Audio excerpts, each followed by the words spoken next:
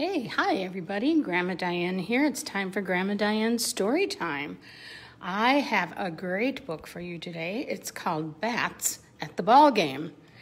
And now with our series going again, or our baseball teams playing again, I thought it'd be kind of fun to read Bats at the Ballgame. And this book is written by Brian Lies, and he is also the illustrator. So here we go, Bats at the Ballgame. Ooh, love the color. I love that green. Green is my favorite color. All right. Bats at the Ballgame by Brian Lee, and this is published by Houghton Mifflin Books for Children. Cool.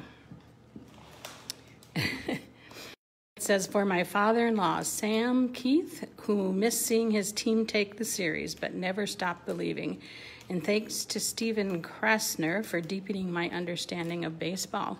That's a cool picture. Makes it look like it's an old picture.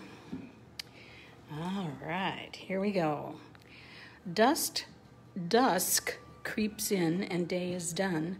The last few rays of stubborn sun cling to the hilltop, tree, and town.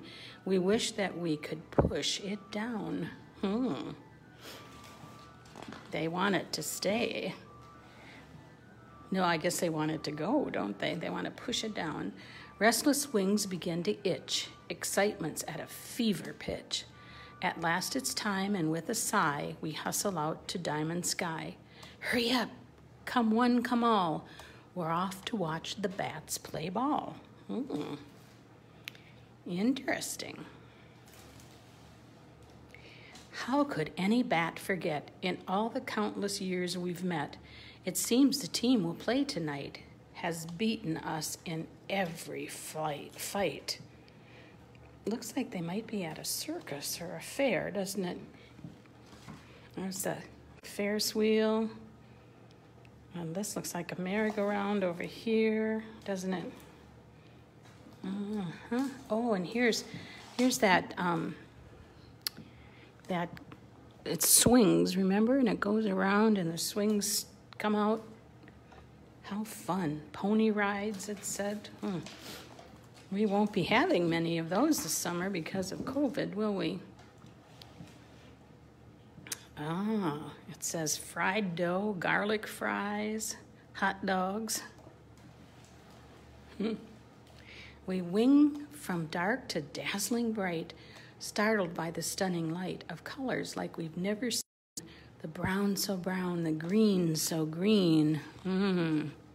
Looks like they're inside a tent, doesn't it? Or under an awning, tent awning. A flying vendor flutters near. Moth dogs, get your moth dogs here. Raise a wing and catch a snack. Perhaps you'd like some cricket jack. Not Cracker Jacks, but Cricket Jacks. We show our tickets, find our places, watch the grounds crew lay the bases. They roll the foul lines, rake the mound, shape the field, and smooth the ground. Excitement, huh? What do you think they're doing here? Yeah, I bet they are too, singing the national anthem. Sudden silence, then a cheer. Hooray, the baseball bats are here. A bat star sings our anthem song. With wing on heart, we sing along. And when she's done, the umpire cries, welcome fans, and now play ball.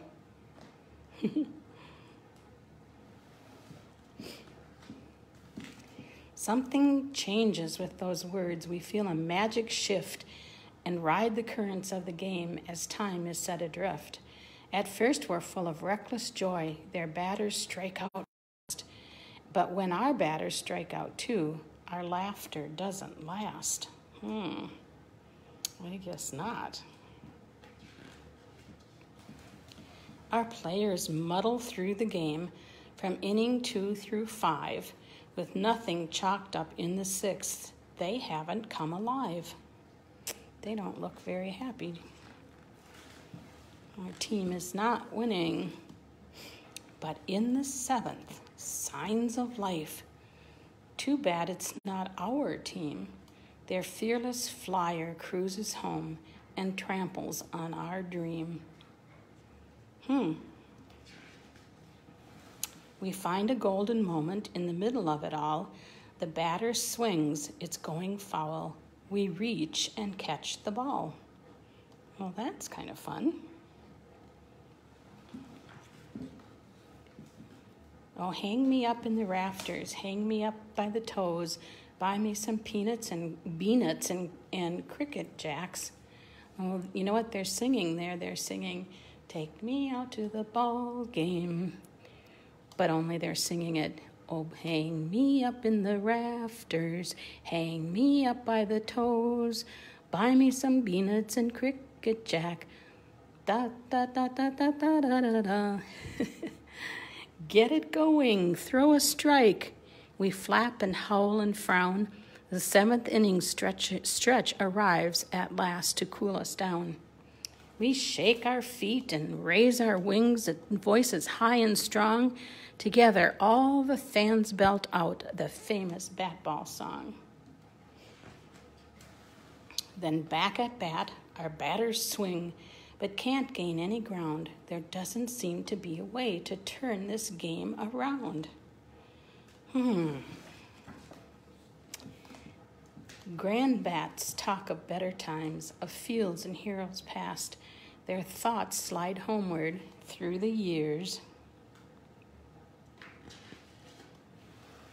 across eternal grass. So they're thinking about their baseball team through the years, right? And this is now over here. And as the pictures get darker and more like black and white, they're thinking about the past. Then crack! The echo rockets round and yanks us to today. The bat at bat has smashed the ball, its cover torn away. Oh my goodness. Our flyer swoops from base to base, and if he scores, we're tied. And now the play is at the plate, and now the bats collide. So was the flyer safe, or did the catcher have the ball? When the dust has settled down, the umpire makes the call. Oh, what's he going to say? Out! The crowd erupts and hollers, no, you've lost your mind. Can't you see the bat was safe? Fire the ump, he's blind. And now the pressure's really on. It's here, our final out. It's 2 bats down and 1 on first, and fans are full of doubt. He swings, connects, and bloops to left, and there the flyers go. The fielder drives to stop the ball and gets back up to throw. Oh, no. The play's to second. There it goes. It hits that pesky pole. It ricochets to center field and bouncing finds a hole. Our flyers streak around the field. The crowd lets out a roar. Look at all the bats. Look at them all there to watch the game. Oh my goodness, I never noticed that before. Wow, they must have a sellout crowd. The throw to home is not in time, and both our flyers score. That's it, we won, can you believe? Now nothing can erase the thrill that thunders in our hearts, the grin on every face. It's always fun to win, isn't it? To be on the winning team. But in the east, the sky's aflame. We feel ejected from the game. Still astonished that we won, we speed to beat the rising sun.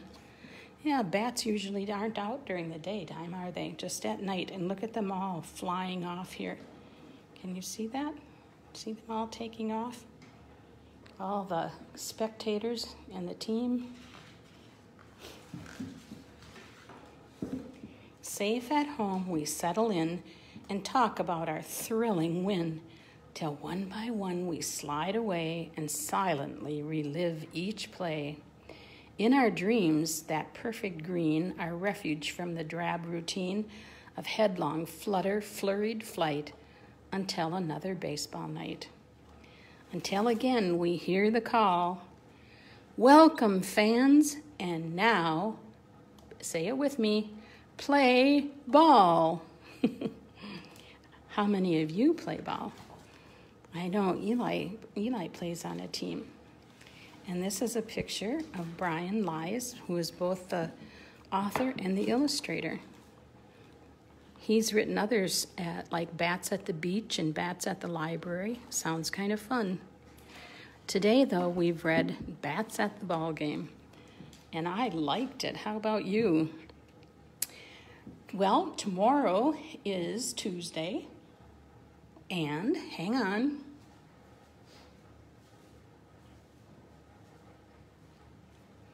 Tomorrow, we're going to read Families, Families, Families by Susan Lang and Max Lang. I think we've read some by them before. So that's for tomorrow, and that will be at 11 o'clock. Now, Wednesday, Thursday, and Friday, Grandma Diane is not going to be on the air. So you will hear me tomorrow on Tuesday, but not on Wednesday, Thursday, and Friday. Guess what? I'm taking a little vacation, going up north to my brother's cabin. Should be a fun time. I'm looking forward to it.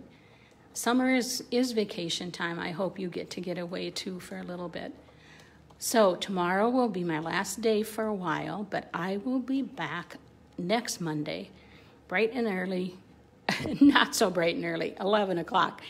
I laugh because that's kind of bright and early for me. I love to sleep in. So I will see you tomorrow for Families, Families, Families, and then not until Monday. So think about Bats at the Ballgame, our good story that we read today, and we will see you tomorrow morning at 11 for Grandma Diane's story time. Bye now.